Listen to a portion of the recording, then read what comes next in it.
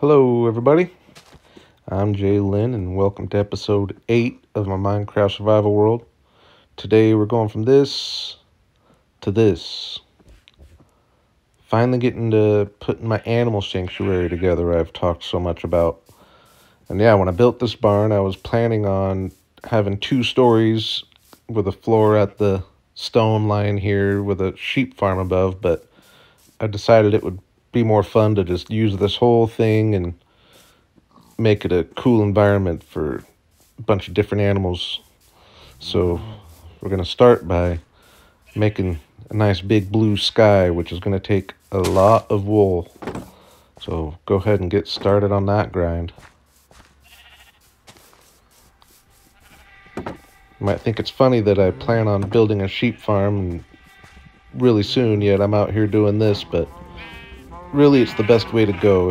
It would take a long time to build the farm and even longer for it to produce enough wool to do what I want to do, so this is just kind of the better route to go.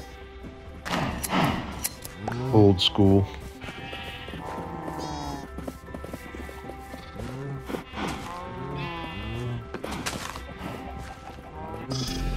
Sacrifice some wheat to help the babies grow.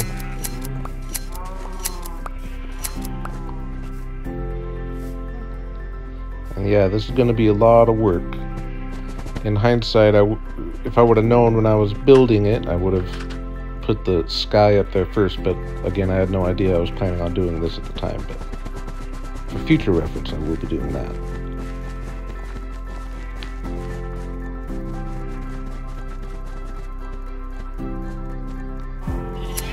I had to go out many times and get a bunch more blue wool. Don't worry, I won't be showing you every trip, but just know it was a big grind.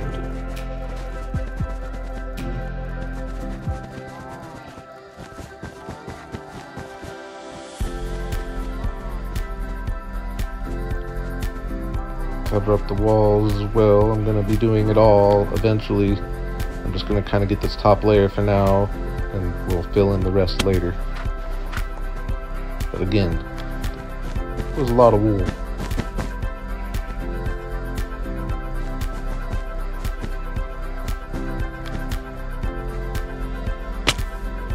At this point, I could see the potential already. I've done a project like this before on a much smaller scale. This ended up being a whole different animal, but really probably one of the more fun projects I've ever done. Getting some clouds in really makes a difference on the sky. Of course, I had to get a lot of white wool for that.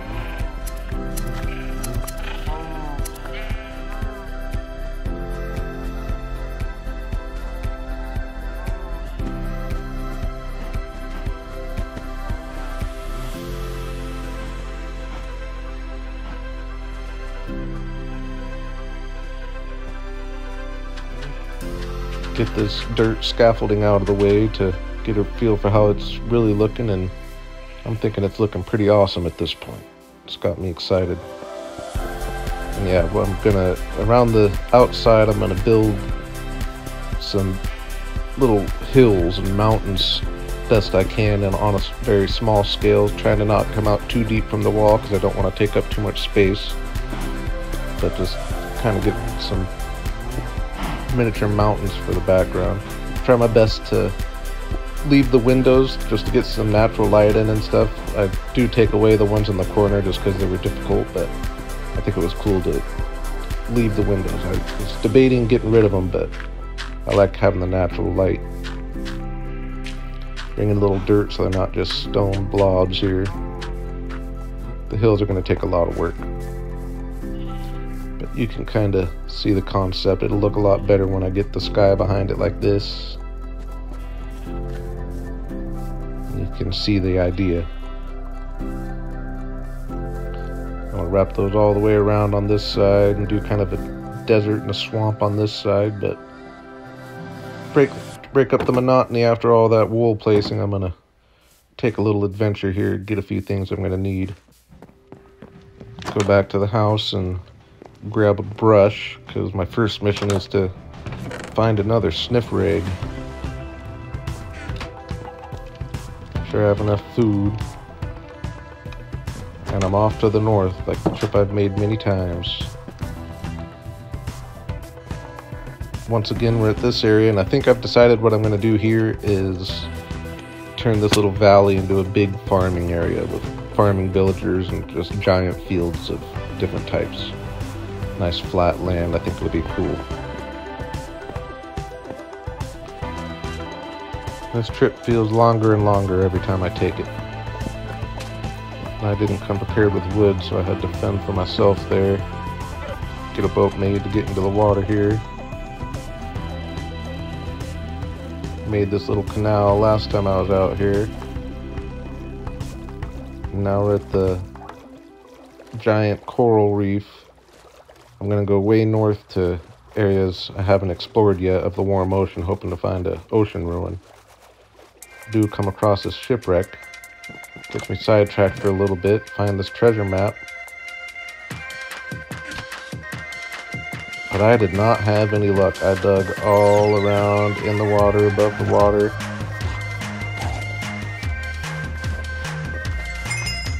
Looking at the map, you might be telling me to move forward, but that's all the place I just dug out in the ocean. I just don't understand where this thing could possibly be. I dug all the way down to sandstone, so I gave up. I do that sometimes. Got lots of sand out of it though. Not a complete loss. Just keep traveling north. Find this little village up here. Take a nap. Go see what it has.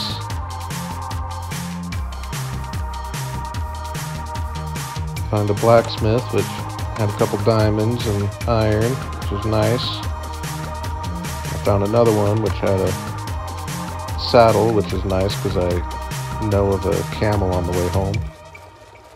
And once again, just exploring the ocean. And I was really having trouble finding ocean ruins. I don't know how long I was out here, but might have been an hour plus. I was not having any luck, and then finally at nighttime I end up finding one here. But I did not find any suspicious gravel.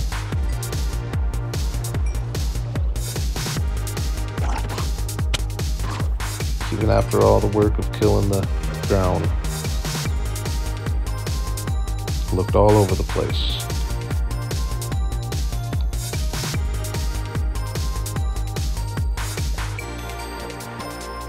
So it's becoming a theme that I give up again. Hate to be that guy, but I was just not having any luck finding ocean ruins and decided to head home. So I picked up that camel and started the trek. Unfortunately, no sniffer today, but at least we have the one egg we found in episode 3, I believe.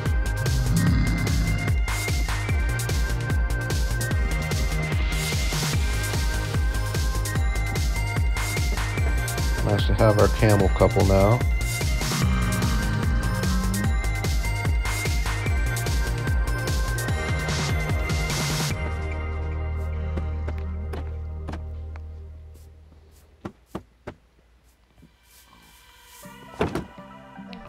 Now I'm gonna head out to the west because I need some snow and some blue ice. Those are my main mission pieces here. But I do end up back at the jungle here, which I haven't been here in a while, and kind of came up with what my plan is for at least a starter base. Is we've got our main base out this direction, about 770 blocks this way exactly, so we're gonna have a road coming all the way out here with a nice big bridge across the water here. And then I'm going to build my starter base up on these rocks so that you can really see it from a distance and it connects the area and you'll be able to see it from all angles. So that's going to be fun, but might be a while before I get there. While I'm out here, I get a bunch of iron and coal, might as well.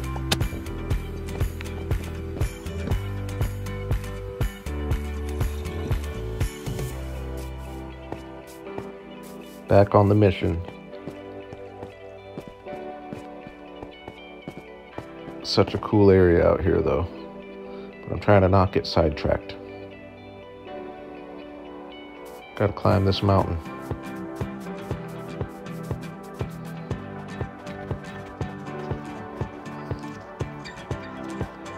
I don't want to just deface the mountain and make it look all ugly, so I try to come kind of in the middle of it where I'm not taking stuff that's visible from the view outside. But I do get a bunch of blue ice here, good amount of snow.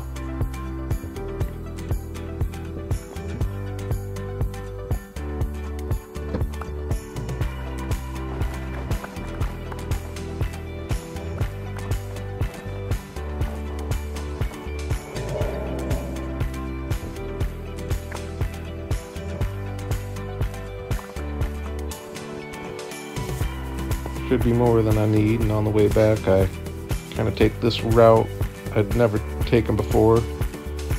See if I can find anything cool, but there wasn't much to be found. But I made it home.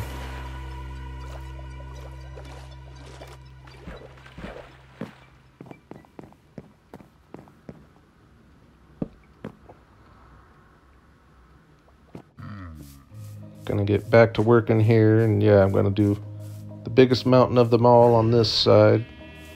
Then over here, kind of do a little desert and a little swamp in the corner here, just kind of differentiate the area a little bit. But for this side, we're just going the biggest mountain I can make. I'm from the Pacific Northwest, so I would say it's kind of Mount Rainier inspired for what I could do in the space I had.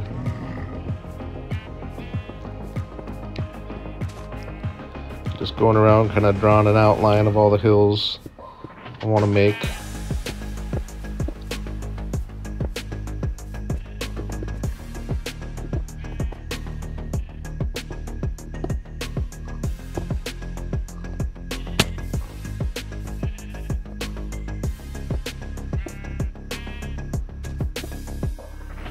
And these ones at the entrances are mainly just to cover up all the yellow from the barn door on the outside, keeping things separate. And they make for kind of cool entrances.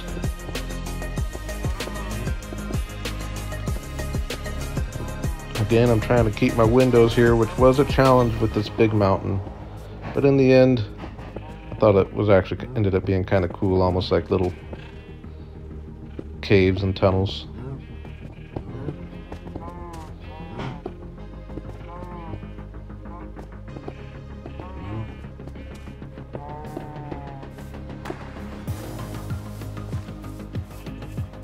Definitely a little bit bigger. It'll look cooler when I get some more details added, but the shape is there. I have moved my little work section into this little hidey area so that it's not in the way of everything. Now we're gonna put a little desert in on this side and a swamp.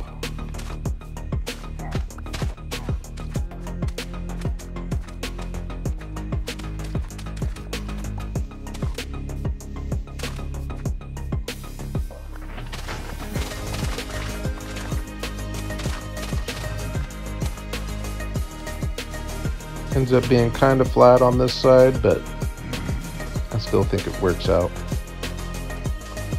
I do like the hills better, but gives some variety to the area.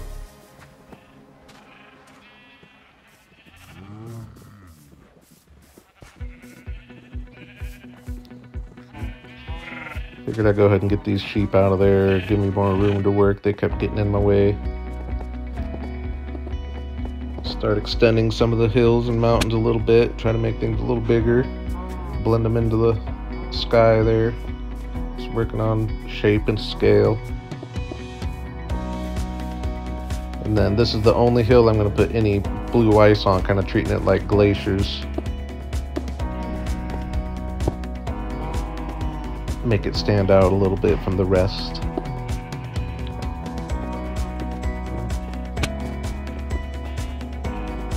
Start getting some snow added on, which I'll put snow on kind of the tops of all the hills there, but this one gets the most differentiated.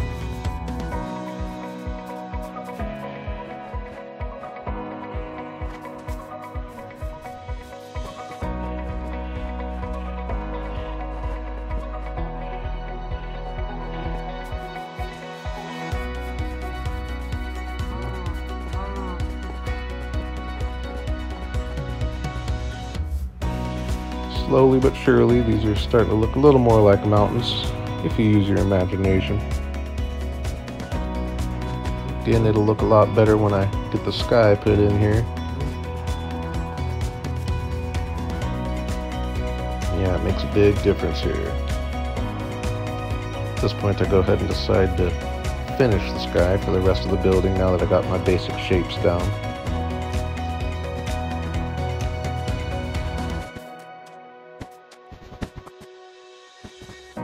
And let me reiterate that was a lot of wool, but well worth it. I'm liking the vibe we're starting to get created in here. Definitely its own little world going on. It's only going to get better. We'll put some clouds in over there, but I want to do some more building first to make sure I don't want to do anything different.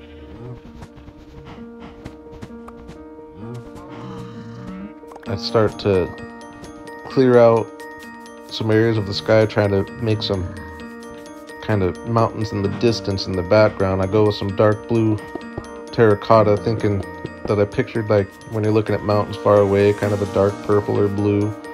Definitely more purple than I realized there when I was making it. Cut another one out here and put it in, and then at this point I decided it's a little bit too purple. So I went ahead and swapped them out with some gray. I think it looks a lot better. Now we go around and create these little miniature trees on the mountains just to give them a little more life, and it also creates scale. When I start adding things in the middle section there, it's going to kind of make the mountains look like they're a little more at a distance in relation to everything else.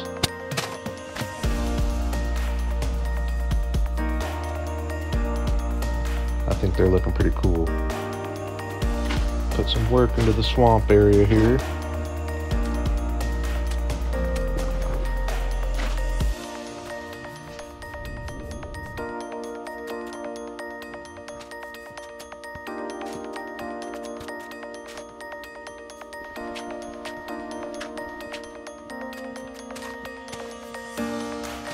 Get another little water feature over on this side here. You know I like my water features and waterfalls.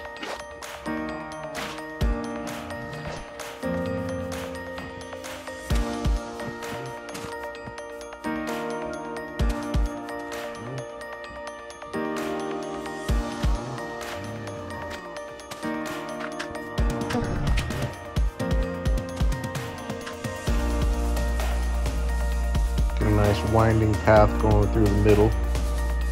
Got a nice curve to it, adding some shape to the area.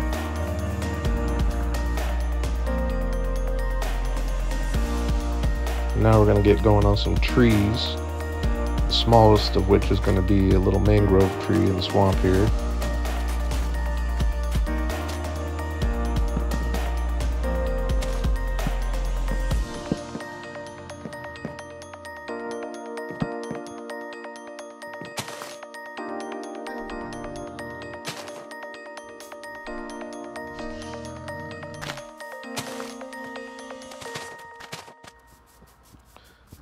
Wasn't really happy with the shape, so I put a little extension on this side here.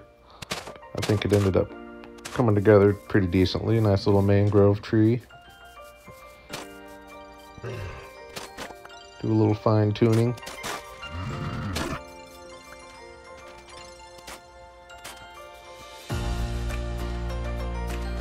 Get some vines added so that they grow, and that'll really make it look swampy.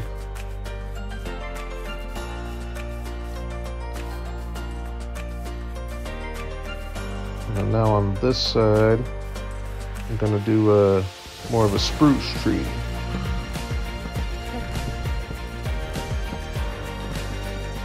These are always fun to build.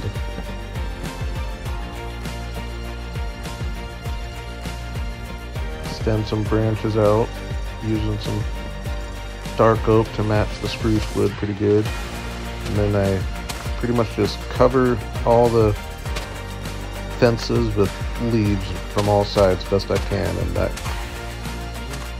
creates a certain shape and usually works out pretty good.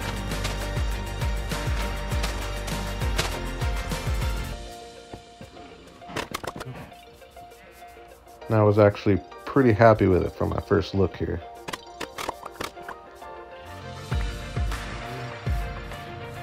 But now for the big boy.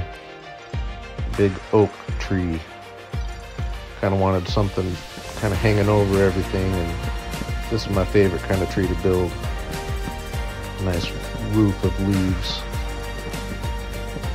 We just work our way up here, and then I just extend branches out kind of in a circular shape around the top best I can. This one I'm not quite as worried about the top itself, since I'm never going to be like flying over it or anything, so I'm mainly just worried about how it looks from the bottom. But same as the spruce tree, I go around and add little branches using some spruce fences to match the oak wood better. And then just go around with the leaves again and cover them up best I can. I do the top first, and I cover all the wood up top so nothing's spawnable. Yeah, as far as the height and the shape, I'm liking it. Definitely still some work to do. Lots of work to do on this trunk. Got to make the trunk look a lot better.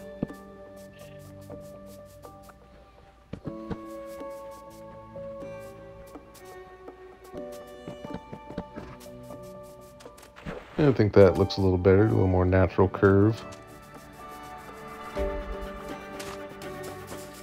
And I knew I was going to need a bunch more oak leaves to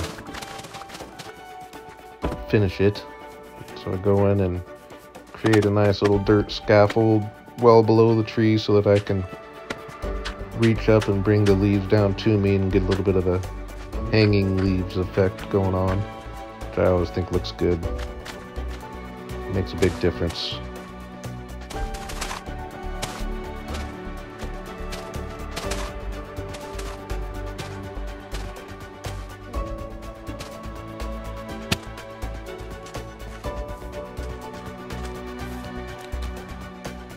It's looking pretty good. I saw this little blank space, so I just went and filled it up, and at this point I got rid of the scaffolding, and I'm pretty happy with the tree here. I'm getting better at my tree building. This is definitely the fastest I've ever built a tree like this, so pretty pleased with myself, and I was liking how it was looking. So now we're gonna start detailing the area a little bit, bring a little more life. I'm just using these as kind of fake cactus for now because I don't want the cactus injuring the animals in here. Big fan of the grass, always bring some life in, get some tall ferns and a couple patches of allium flowers here. Go ahead and put some clouds in on the desert side now that I've decided I'm not going to do anything else different.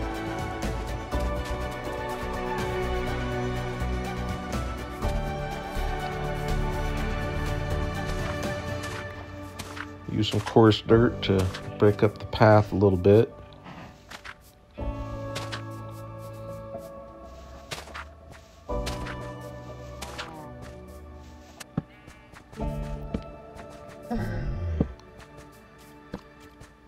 And I'm really happy with how things are looking here.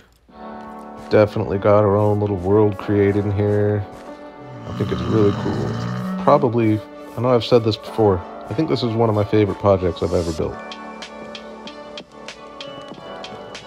Now we're just going to need to add some animals, so I'll go ahead and steal the one sniffer egg I found many episodes ago, and I was hoping to save it, but the fact they're so hard to find, I'm going to go ahead and use this guy here, so we'll get him hatching slowly. And I've got my pairs of animals over here that I've had from the beginning. A little wall to separate the rest of the cows, and then I bring these guys on over.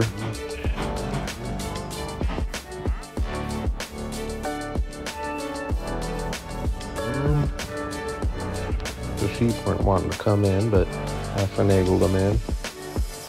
Go ahead and get the pigs. And the chickens.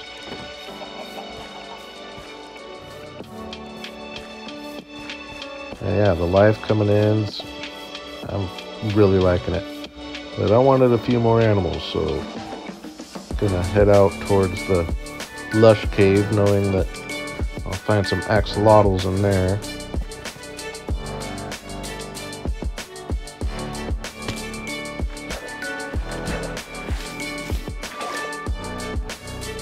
Found this little pair hanging out. Feel kind of bad taking them from the baby here, but gotta do what you gotta do.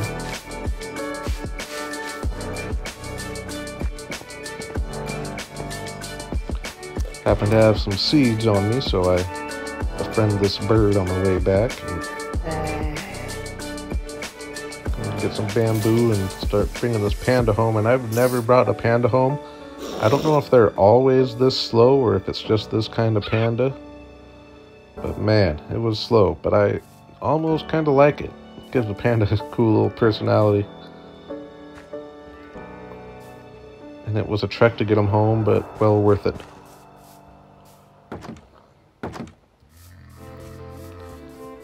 And we got lots of animals going on in here at this point. Maybe even almost too many, so I'm not going to add much more, but I think it is cool having all the life. And I was actually away from the screen the second the sniffer hatched. I was kind of disappointed, but I came back, and I think this is a really cool mod to add to the game. Then it grows into this, which is crazy. The thing's huge. I don't even know if I'm going to have room for 2 of these guys in here.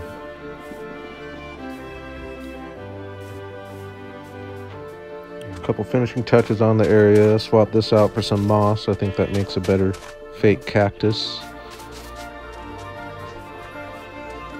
Get a few of these cherry blossom flowers around. Add a little pink.